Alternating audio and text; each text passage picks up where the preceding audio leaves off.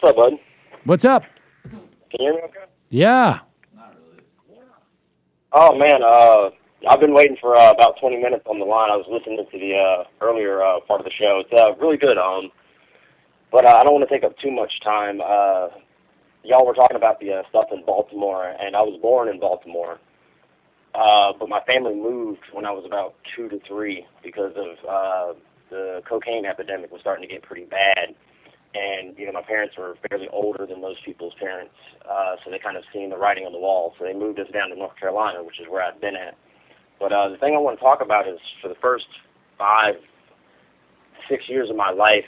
So when were you born? Probably early, mid-'80s? Oh, yeah, I'm sorry. I was born in 87. Okay. Yeah. So that's you actually picked up on that pretty well. Just the historical context of that. That's pretty cool.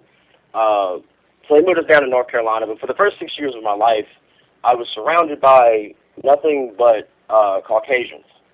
And with the exception of when my family would come down here to North Carolina, and I didn't really understand race relationships, but around 7 or 8, my parents started explaining to us that there were certain things that might start happening to us as we got older that we would just have to deal with. And it's just been, North Carolina's in a real rough spot right now. I know a lot of minorities that are hurting, and there doesn't seem to be a whole lot of attention. This is not the only state where this is going on at. We're going to get a little personal, but I'm Leonard from the comment section or the live chat. I've been talking to people, and I found your show about 6 months ago, and thank you guys for doing what you're doing and putting the message out there and letting people talk. But I actually, the reason I called is I wanted to kind of get your advice because at the same time I was waiting for this, I'm waiting for my boss to call me back because yesterday I kind of quit, and the job pays me minimum wage. I've worked there for a year. I've worked plenty of other jobs in my life.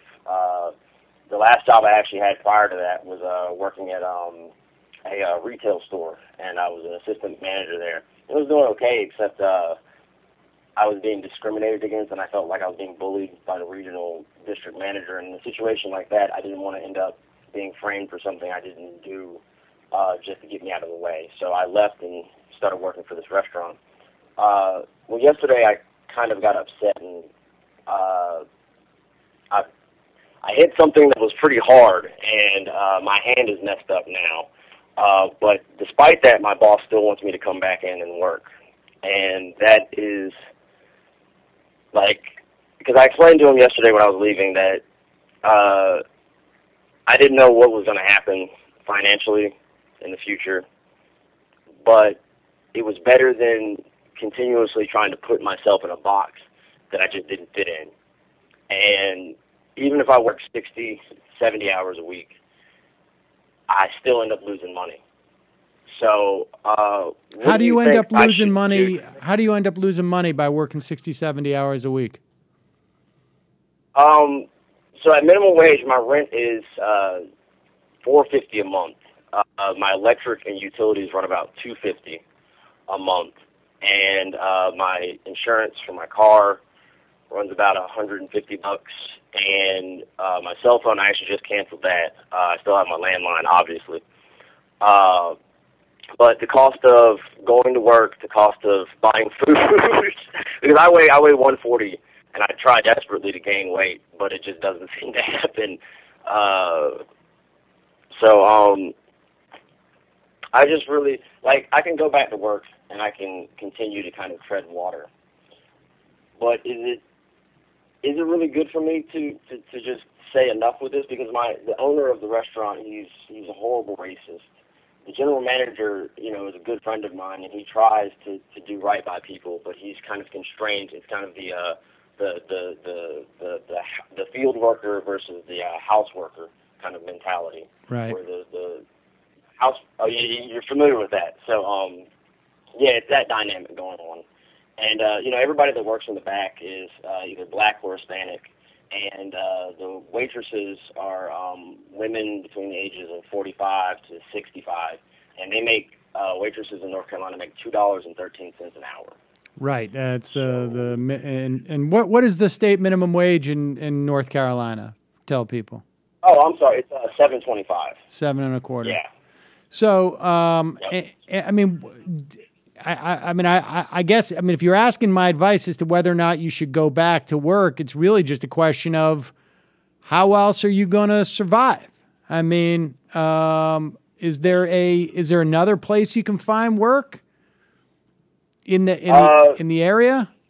Yes, but the way this kind of works is it can take a while to get another job around here in North Carolina. The town I stay in is particularly small. There's 2 other large cities that are about 40 miles in distance. Mm-hmm. I agree with you 100%, though. I don't know what your options are. You know what I mean? I don't know what your life and what your schedule in terms of your options are at that point. The only thing I can imagine is it's easier sometimes to get a job when you have one already, but I don't know how you take time off, drive to that city to find where you're going to get work. That is the conundrum.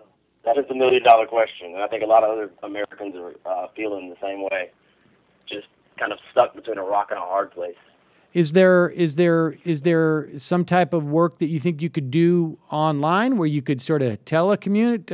I don't know how you end up doing that. You obviously don't have the resources necessarily to get. How are you listening to this show? Do you have cable? Well, it's kind of over the last year. It's kind of progressed further and further down into debt, or not debt, but just I've lost equipment and not been able to replace it in a timely fashion. So I had a fairly decent computer, and I was streaming on Twitch, and I hadn't really heard about people, broadcasting on YouTube, or getting much success out of that. But the computer that was about 6-7 years old, that is no longer in commission. So I'm using a tablet, actually. I found you guys on a tablet. Oh, great. And I just kind of ride the internet as best as I can. Yep.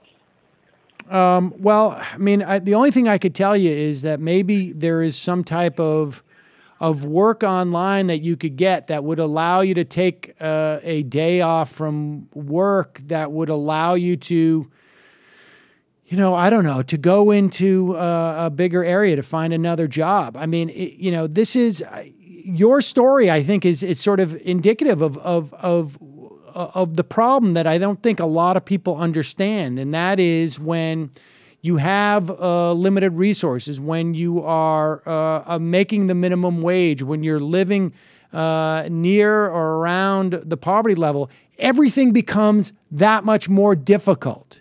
I remember as when I was in high school having a friend who lived in a project in Worcester, and his family tried to even move out of there, and they couldn't get anybody to rent them an apartment, even though they had saved up, they could afford to move out of that area. They couldn't get anybody to rent it to them because their last residence was this place.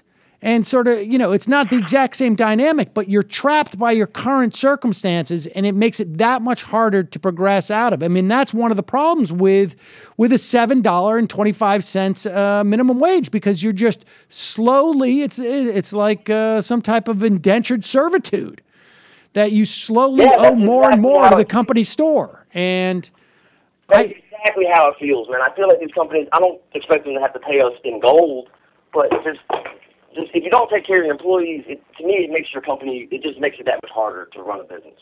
Yeah, and I don't know your situation. I don't even know if I did. I would have the answer for you, but the only thing I could tell you is that I think you've helped out a lot so far.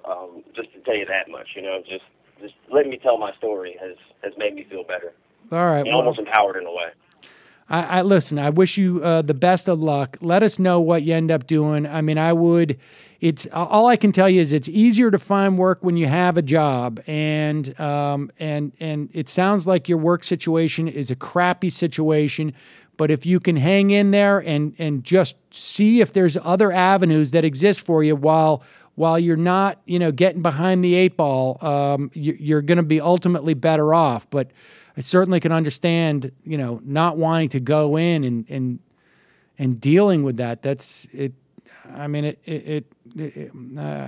my heart goes out to you, buddy. Yeah, I feel you, man. It's a hard. It's because like if you could see how we just do things, like because it's like we don't really expect, like people working at the bottom. We don't really expect too much. We just really want to just make our ends meet and try and contribute to society as best we can. But with the low wage and the low respect that comes with that, and just like you said, it's almost like indentured servitude. You get paid and you turn around and maybe you have $20 left. Well, so that's hang in there and good luck. We'll figure it out, man. Thank you for talking with me, buddy. All right. Thanks for calling. Peace.